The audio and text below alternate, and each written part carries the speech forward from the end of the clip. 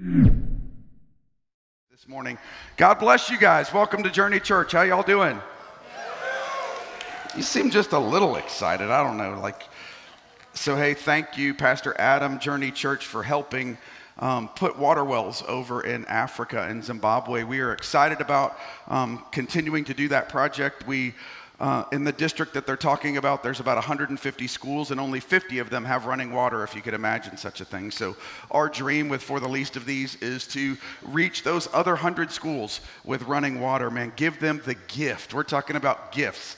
Activate that gift and give them the gift of something we take for granted, water here in Florida. There's plenty of it where we're at, but they need it there. So if you feel led in any way, shape, or form, or want to learn more about that, I'll give you my cell phone in just a few minutes. But why don't we start out with this? We're in the last day of our Activate series. We're going to be kicking off a new series next week called Jesus Stories. It's going to be a lot of fun.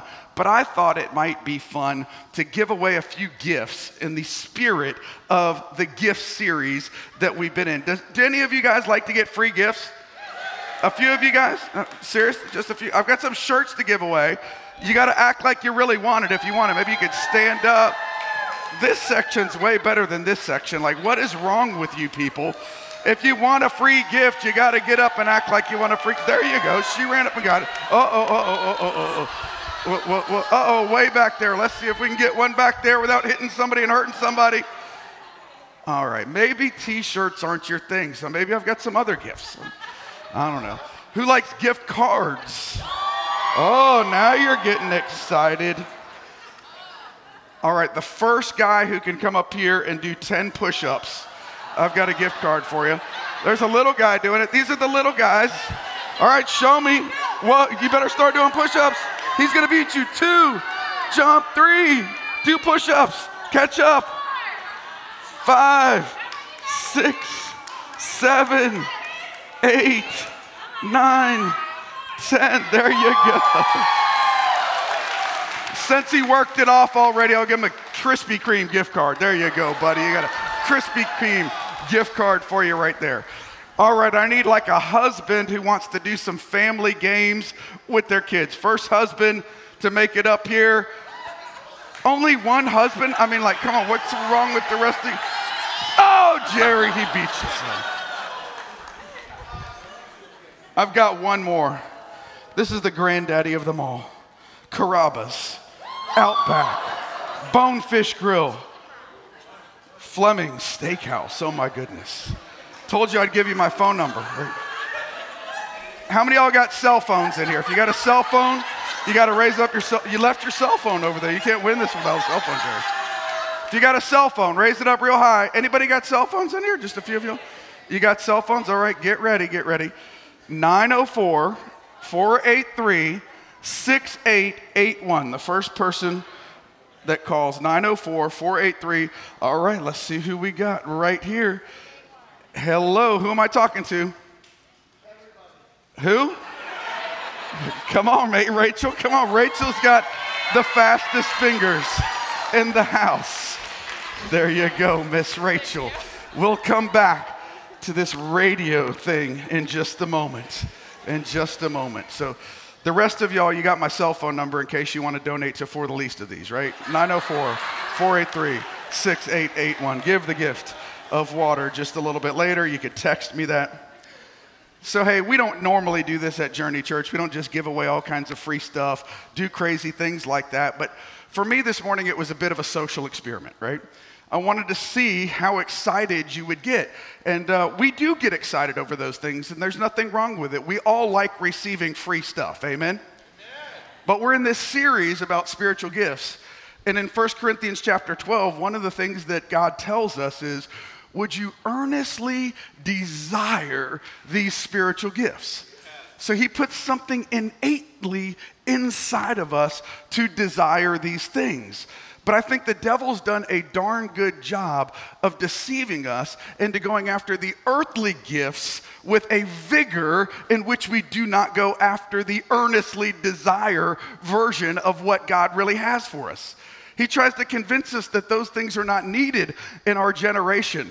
And that's what this series has been all about, reminding us of the need to activate these gifts that God so liberally wants to give out to us. So just as you were super excited a little while ago to receive some free gifts, at the end of this service, I'm going to do an invitation where I want to pray over people and ask God to impart these gifts. And I hope you show an equal amount of fervor in going after these spiritual gifts that we've been talking about in this series. Let's read one last time the kinds of things that we've been talking about, because I believe that these gifts are needed to combat the forces of wickedness that are set against us in our generation. 1 Corinthians chapter 12, starting in verse 24, he says, "Now there are a variety of gifts, but the same Spirit. And there are varieties of service, but the same Lord. There are a variety of activities, but it's the same God who empowers all of them." And who? He's got a gift for you. It doesn't mean you're going to get every one of these gifts, but let me tell you, he's got some of these spiritual gifts that he wants to activate in you and through you. It says, "To each is given the manifestation of the Spirit for what? The common good, for the good of the body, for the good of those who don't know him, to draw him unto him.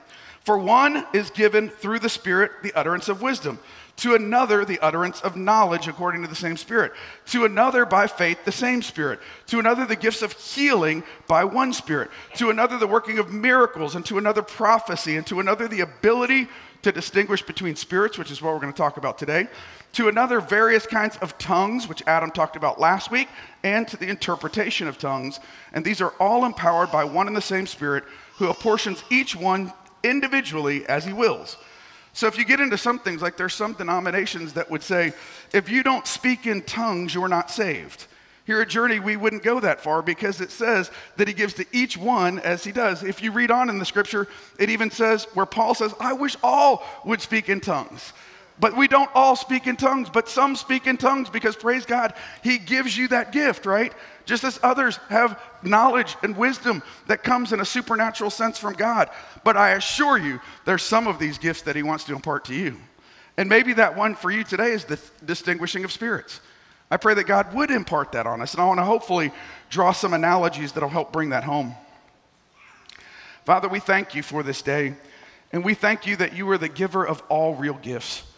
And if the spirit of this world has deceived us into having more energy and vigor about free gifts, be it a Krispy Kreme card or a Jaguars game or you name it, Lord, Father, we repent from that, and we say, Lord, you are the one who has the gifts that we really want, the ones that are eternal, the ones that are life-changing, the ones that are transformative. And Lord, give us that kind of vigor, that kind of heart that would long for these things and go after them and earnestly desire them. Lord, today, in the spirit of what we're talking about, the distinguishing of spirits, as I often pray, Lord, would you give us eyes to see? Would you give us ears to hear? Would you give us the power to put your word into practice in our everyday lives? In Jesus' name, amen. Amen. I often pray that prayer when I start. Lord, give us eyes to see. Today I'm asking for a renewed sense of, Lord, let us have eyes to see in the Spirit. What are you showing us? Lord, give us ears to hear, that it would not just stick in our ears, but it would get deep down within our souls. And as we partake in your word, would it transform us to the core, that we would be a changed people, that we would live for him and him alone. We live in a day and age that is filled with noise. At times it's difficult to discern truth from lies. Would you agree? It seems like everything around us is a lie. Man, just all the stuff that they told us, if you watch the news, all the stuff they told us 2 years ago is all lies now coming out that it's lies. And the stuff that they're telling us today, 2 years from now will be lies too. Because the father of all lies is in control of the world that we live in today. And it's a day and age where believers need to stand up and be able to discern and distinguish the spirits, because it says in the end days, even the very elect will be deceived. We need to be able to tune in and filter out from the noise to be able to discern what God is saying in our generation. So what is the gift of distinguishing between spirits? It is a supernatural gift of the Holy Spirit. I would say it has to do with a number of things, but it helps us to discern who we are hearing from. Is it the Holy Spirit? Is it our own spirit being the flesh? If we're talking to someone else, is it their spirit and their flesh? Is it a demonic spirit that might be trying to influence the situation? Is it an angelic spirit on the good side that's trying to influence the situation? We need to be able to understand those things. And some of you might even be thinking, Eric, what are you talking about all these spirit stuff? What is all these different demonic things and angelic things? I've never seen one. Well, guess what? That's part of what the spirit of the distinguishing of spirits is all about. This gift gives us the ability to see sometimes in the spirit things that are not happening. I have an analogy that I want to give to you that hopefully brings it home. I am a super nerd. A super nerd, if you have a real, like the nerd of epic proportions kind of nerd. When it comes to like computers, I am a nerd. When it comes to radio waves, I'm a nerd. If you think of nerd, you think of ham radio operator, do you not? Come on, Jesus. Is that not epic nerd status? Guess what? I am an extra class ham radio operator, which is the highest level of ham radio operator that you could possibly get. That means I am an epic nerd. Do we all agree on that today? Amen, right? For some reason, radio waves fascinated me. Think about it. Data can be transmitted by these things. Your voice can be transmitted by these things. How crazy is that? There's this entire world that's bouncing around us right now that we could not see. There's this guy around 1880 named Heinrich Hertz. So when you hear the term like megahertz, it comes from his name because he's the founder or the person who found radio waves for the very first time. I did the phone thing a little bit earlier intentionally. Think about it for a second. All of you in this room pretty much have cell phones, right? We take it for granted that they just work in our day and age. But do you think about the power of them? In the early days, it was just voice, but now it's data and internet. The whole world is literally at your fingertips. In this very room, there's hundreds of phones, right? Hundreds of phones. But somehow, when Rachel called me, out of this noise level that I'll talk about in a moment, that cell phone took her voice, encapsulated into digital packets, went over a protocol. There's a protocol in the kingdom. There's a protocol when it comes to radio waves. It goes and it encapsulates it in the radio wave the correct way. It also uses this thing called TCP/IP. I'm getting really nerdy here. But it encapsulates it into this protocol so that the data knows how to do it. So it takes her voice, it transmits it into data, it figures out how to send it over the radio waves, it goes to a tower, it goes and gets processed. Who's your carrier? Is it what cell phone carrier do you use? She uses Verizon. I happen to use Verizon. Maybe that's why she beat y'all, right? But it doesn't really matter which carrier it goes. It kind of instantly goes from there, gets processed by the carrier back, figures out where my phone is, and then actually comes back, talks, encapsulates mine, and we have a real-world conversation. Think of the miracle level of that for a second. How crazy is that radio waves could go? In the radio world, there's called something the noise floor. And in radio world, anything below the noise floor is static. You got to draw the signal out from the noise to be able to interpret it, right? When you think of distinguishing of spirits, it's the same way. There's this world that is beyond our imagination, that is all around us, just like all the cell phones.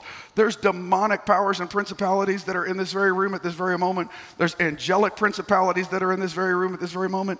We can't see them with our very eyes, just like we can't see those cell phone signals with our very eyes. But think about all the communication that's going on all around us. You're receiving text messages and stuff right here while we're sitting there. All this information is flowing. We don't see it with our natural eyes. Is it such a stretch to believe that there's a spiritual world that operates on similar principles? You can't see them with your eyes, but the Bible tells us that it is nonetheless true. We have to have a receiver, and we have to operate under certain protocols in order to understand how to pull the signal out from the noise that's going on around us. We have to tune in. Remember in the old days, how many are old enough to have radios that you had to tune with your hands, right? You had to tune those things. What you're doing is going by the noise floor and you're finding that signal and you're tuning into where it's at. Are y'all relating to what I'm saying today? See, now you're all officially nerds. You could go take your ham radio test. You could go join us on the airwaves. But what I really hope is that some of you will figure out the spiritual sense of what I'm talking about. The spiritual world, it is the exact same way. This gift of distinguishing of spirits gives us the ability to discern what's happening in the spiritual world. There's an alternate world where a war is taking place right now in the heavenly realms all around us that has implications for us here on earth. In the same way that you could go, I recently got Comcast. I live in the country, so this was a big deal, man. I mean, I got Comcast cable out there at my house. Fiber optic internet. Stuff y'all take for granted. I mean, it's like, hallelujah, Jesus. How crazy is this? But think about it.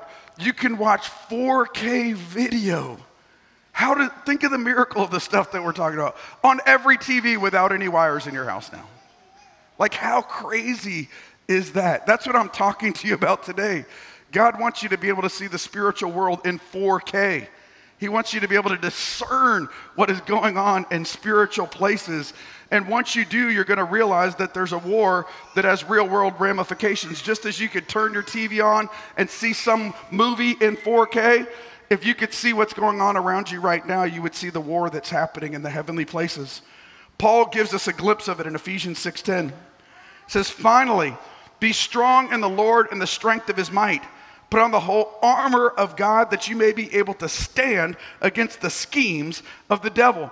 For we do not wrestle against flesh and blood, the things that we could see with our own eyes, but we wrestle against the rulers, against the authorities, against cosmic powers over this present darkness, against the spiritual forces of evil in heavenly places. Do you believe the word or do you not believe the word? Right? He's telling us right here that there's a war going on and that there are real world casualties in the natural all around us. People that are being taken out, the people that we love all around us. Even in this room, the families that we love, the marriages that the devil's trying to disrupt, the jobs that he's trying to take away, the things that he's trying to do to keep you passive and comfortable so that you don't see that you're really in a war, so that you don't activate the spiritual gifts so that you could go to war against the devil. Because that's what we really need in our generation. He wants to keep us passive and he wants to keep us on the sidelines. So first and foremost, the church must be a hospital for the hurting, right? But then once people are healed up, then we need to get them to go out into the war. The reason they're hurting is because they're casualties of the war that's going on, and they're coming in. We need to patch them up, train them up, fire them up, and get them to go back out there and make a difference in the world. That's what God's called you here for. He didn't call you to come to church. He's called you to go to war. He's called you to go to war against spiritual forces of darkness in heavenly places. Now, that might not be what you signed up for. Maybe you came for the heavenly fire insurance. Hallelujah, Jesus. But man, once you realize what's really going on, you can make a difference. As Adam was saying, we need to go out there. Maybe you're not active, so to speak, on the front lines of the war in some ways as you think about it in a natural war, but there's a whole group of people that go out in real wars and look for those who are hurting and pick them up and drag them back to the hospital where they could get healed up, where they could get the help that they need. So whether God's called you to be the warrior that's warring in the spirit or God's called you to be the hospital worker, we all need to do our part. Hallelujah. Would we get out there and go after it? Man, that wasn't the message I was intending on preaching, but hallelujah, Jesus was good. So take a very natural situation. You're in a fight with your spouse. You're in a fight with a coworker. The devil wants you to get really mad at that person. Wouldn't it be important to begin to distinguish what's really going on? Is it your spirit that's getting agitated? Is it their spirit that's getting agitated? Is it a demonic spirit trying to rustle some feathers up? It's important to understand those things, and we could pray that God would give us eyes to see, that he'd give us ears to hear, that he'd give us the power to put it into practice, right? Rather than getting all caught up in our feelings. Wouldn't it be important to flow in the spirit? Think about the broader implications of this. On headlines over the past few years, has the enemy not attempted to go out there and get us all riled up with racial strife? Has he not? With identity issues? With one nation hating another nation? Oh, should we go to war against Ukraine? Should we not go to war against Ukraine? Should we go to war against COVID? Should we not go to war against COVID? The news media, influenced by the devil, and all these powers and principalities, is it hard to think that maybe there's powers and principalities pulling the strings of all these people behind the scenes, getting this world of lies that we see manifest before us? That wants us to all hate each other? Guess what? Like they tell us we're supposed to hate the Chinese people. They tell us we're supposed to hate the Russians. They tell us we're supposed to be on the side of the Ukrainians. What if all that stuff ain't true? Do we just accept what they're saying on the news channels? Or do we go to God by the power of the Holy Spirit? Lord, help us to really see what's going on here. Because guess what? The devil is a liar. The devil's a liar.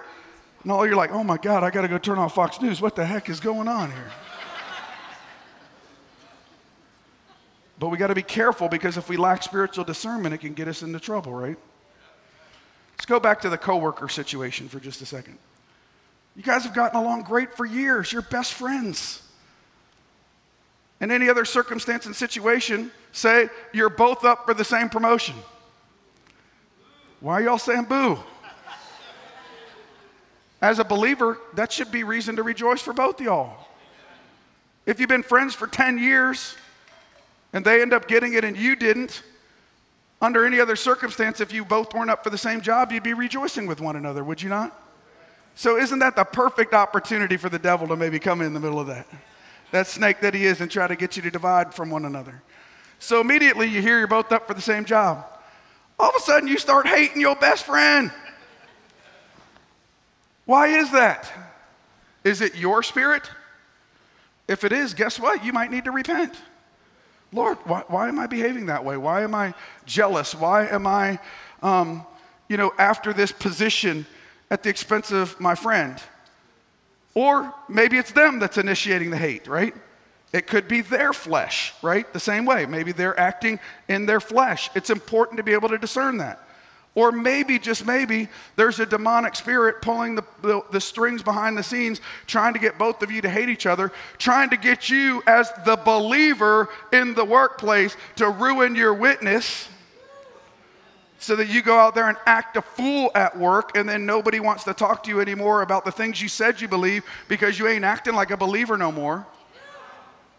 See how smart the devil is? He'll try to trick you into doing something stupid, right? And how often do we fall for those things? Lord, we need the gift of distinguishing between spirits. We need the gift of wisdom. Lord, help us with these things. Give us a conscious self-awareness of who we are and who you are and what is going on. Let's talk about the human spirit or the flesh for just a second. It is that part of our bodies, our soul, that is the conscious place. It is the self-aware place. It helps make us who we are as individuals. But guess what? The human spirit, or our souls, can be greatly influenced by outside forces and situations. They make jokes about it on TV, right? You get commercials where they talk about how you get so hangry, right? And you need a Snickers bar or something because you turn into a different person just because you're hungry. You get angry. Have any of you ever done that? Be honest. I want to see some hands raised up. I want to see a few hands raised up. So we let our feelings and our belly control our spirits and get us to do some crazy things, right? Lord, help us in these things. It actually says in Proverbs 3:5-6, trust in the Lord with all of your heart. Lean not to your own what? In all your ways acknowledge him, and he will make your path straight. We got to stop acting just in our feelings, right? What if that demonic spirit was attempting to get you to lose your witness? Lord, help us to discern the difference. What about when we take it to another level and we start to talk about spiritual things and spiritual conversations, when we hear stuff that sounds pretty much true, but maybe isn't all the way true, because the devil is a master at understanding the word and manipulating it just slightly to get us off base, or we start to believe some really weird stuff. God gives us a remedy. 1 John 4:1. Beloved, do not believe in every spirit, but test the spirits to see whether they are from God. For many false prophets have come and gone out into the world. By this you will know that the Spirit of God. Every spirit that confesses that Jesus Christ has come in the flesh is from God, and every spirit that does not confess that Jesus is from God, this is the spirit of Antichrist, by which you heard was coming, and now is in the world already. Little children, you are far from God and have overcome them, for he who is in you is greater than he who is in the world. They are from the world, therefore they speak from the world, and the world listens to them. We are from God. Whoever knows God listens to us. Whoever is not from God does not listen to us. By this we know the spirit of truth and the spirit of error. We ask for God's help in the midst of it. There's this whole weird New Age stuff that goes around out there that says that Jesus is not the only way. That there's many ways to get to heaven. The people who espouse to those things talk a lot about peace. They talk a lot about love. They talk a lot about kindness. They talk a lot about acceptance. Accept everybody, right? You got to accept everybody. You got to love everybody. It sounds really good on the surface, does it not? But guess what? Some of it is a lie from the devil because they're twisting it. Because if you go in and you tell that same group of they, them people, right? Come on, some of y'all are going to get mad at me now. You go talk to some of them and that you say, guess what? But the Bible says Jesus is the way, the truth, and the life, and nobody comes to the Father except through me. You want to see somebody get ballistic really fast? You want to see somebody get crazy really fast? They get woke real quick. Come on, Jesus. We've all seen it happen, right? There's love, acceptance, and tolerance until you mention the name of Jesus. Why is that? Because it is true. It's true. And then they try to distort it and make us look like the evil ones. Okay, you say there's only one way because that way is Jesus. That means you don't love people. You hate people. You hate people of the opposite color. You hate people that are struggling with their gender identity. You hate people that don't believe the same way that you do. That couldn't be farthest from the truth. That's the devil trying to twist stuff. We love everybody. We accept them as they are, just as God does, but he loves them enough not to keep them there if they find themselves in sin. Just like he did for us, right? You can't say, oh, Eric, yeah, you're an addicted person. You're doing all these crazy things that are not of the world. God accepted me at that moment, and he saved me, and he started to deliver me, and it was a process, and I understand that there is a process. Some healing comes in a miracle. Some healing comes through a process. But guess what? God works out those things, and we're transformed from glory to glory over the period of time, right? We accept and love everybody, so don't let somebody tell us any different. Come on, Jesus. Y'all agreeing with me right now so far, for the most part, at least I hope, right? Discern the spirit that I'm talking about. Ask God to give us that discernment, right? Because the devil is a liar. He tries to twist things all the time. We need to understand that some things are not from the Holy Spirit, they're from a demonic spirit.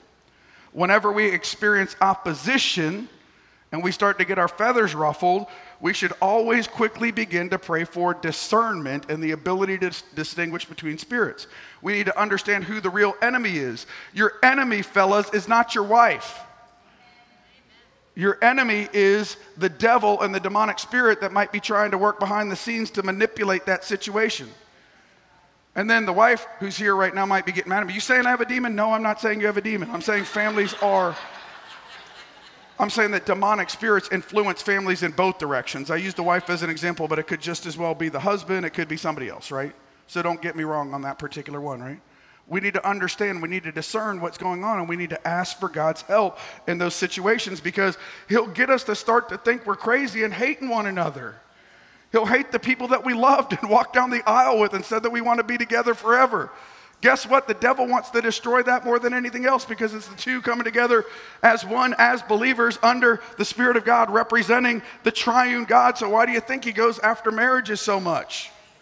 He wants to destroy them to keep us from imaging him well here on this earth.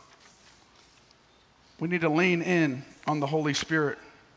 He's the source of spiritual power and wisdom. He's the one who gives us the ability to discern truth from lies and good from evil. John 16:13 says, but when he, the Spirit of truth, comes, he will guide you into all truth. He will not speak on his own. He will speak only what he hears, and he will tell you what is yet to come.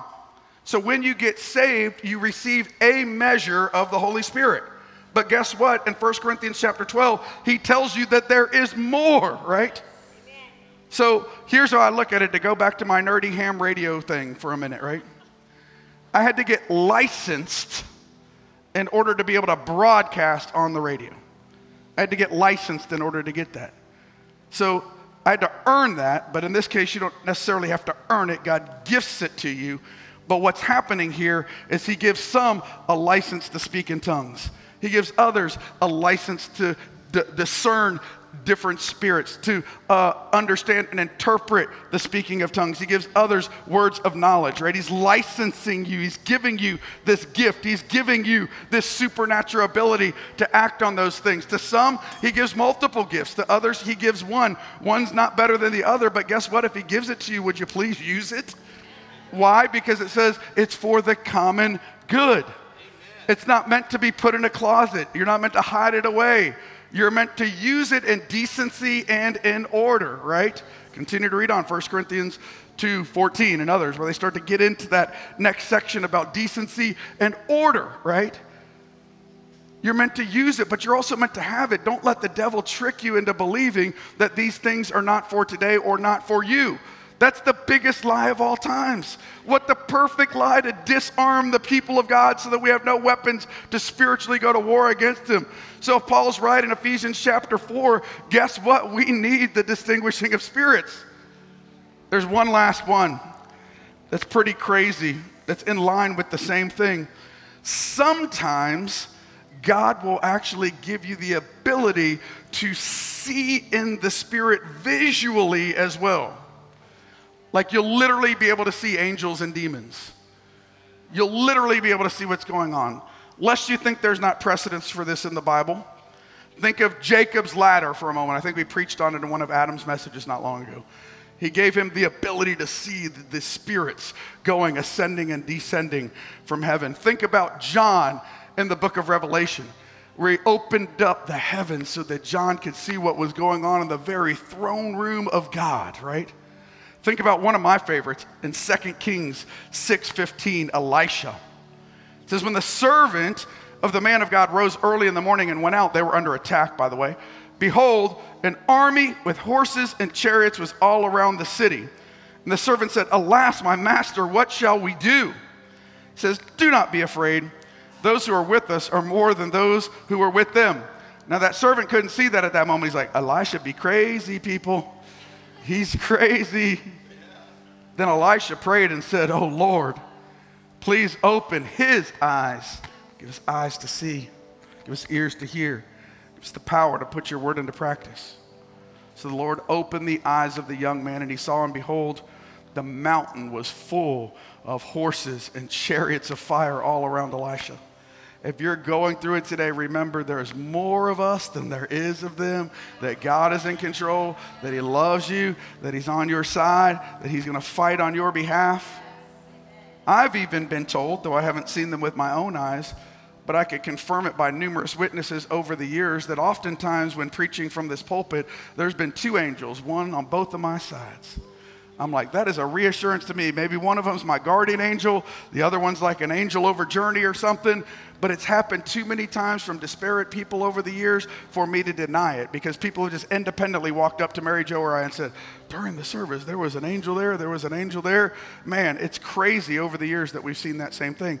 So I guarantee you that they're there right now, and I pray that he gives some of us eyes to see them, because I've heard that they're here all the time when we preach. So here's what I'd say. Would you rise with me as we close out this service today?